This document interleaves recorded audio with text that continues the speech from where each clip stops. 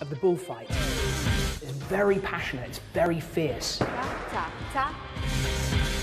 If I do things wrong, I could break her wrist or break her ankle. No, don't pull me yet. Don't pull me, turn me. Very strong, so there's a lot of things could go wrong. Boom. Yes. I really, really want to do this justice. To do a strong paso would be incredible for me. I don't know about you, but I've got a good feeling about this. They might have had a few stumbles on Saturday night, but luckily they didn't break any bones. Steve and Ola are here. Thank you very much. Hello, darlings. Lovely Hello. to see you. Hello. Your costumes and makeup were amongst everybody's favourite from Saturday night. The two of you looked so fantastic. How much did you enjoy your Charleston, Steve? Honestly? Yeah, come on, be honest. I be have frank. to say, I loved that dance. It was brilliantly choreographed. Yeah. The costumes were fantastic.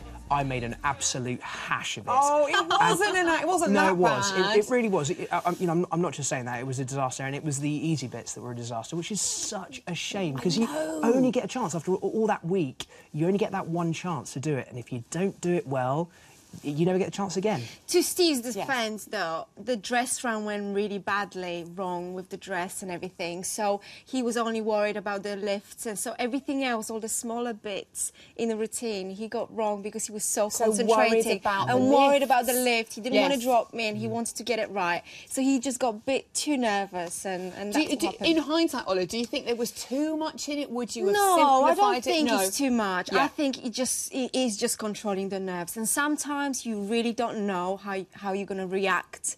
And sometimes on a night you're really too nervous and everything goes. And in training, he was brilliant. I can tell he was brilliant. On Thursday, we were like, we're ready to perform this.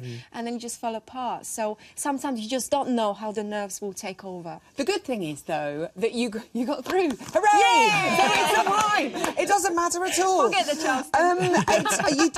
You got 26 as well, which was the same score as your sort of first week. So were you disappointed? Obviously, in yourself a bit, and then the score. No, and were you worried about no, mid-table? You must be joking. Actually, I was sitting there waiting for the judges to tear us to pieces, and I thought that they were quite generous, really. When the scores came up, I kind of went, oh, thank goodness for that. It could have been so much worse. Yippee! Yes. Also, the other thing is Craig really complimented you, which doesn't happen very often, let's face it, on your hop kicks. We can see that little section here. And he was so impressed at your timing here and how brilliantly you did it. So that's something to keep and treasure. It's probably good. Yeah, exactly. It's the only bit where the timing was good. And he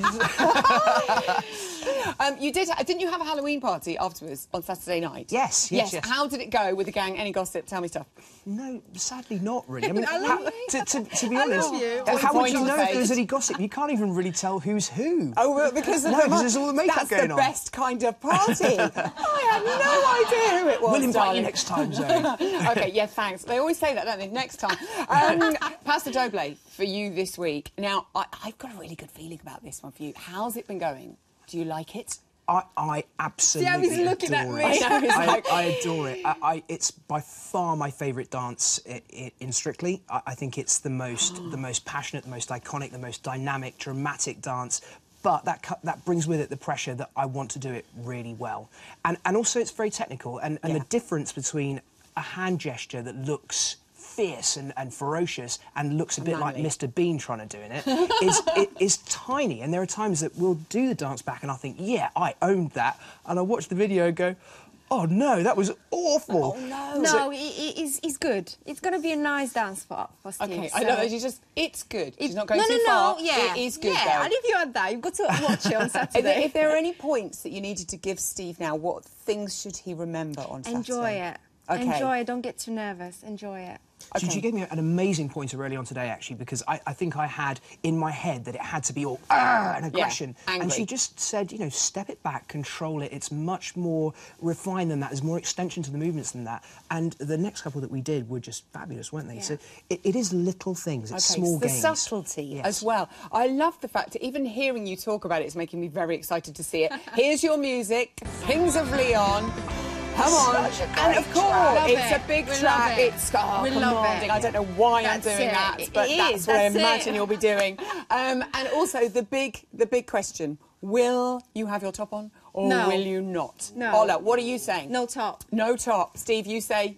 I concur. You concur. We'll how wait could I do and otherwise? see. I'll what rip it off if happens. he's got one. So. Oh, God, don't mess with Jordan, I tell you. Good luck this Thank weekend. you. Thank you very Steve and much. Ola. Thank you.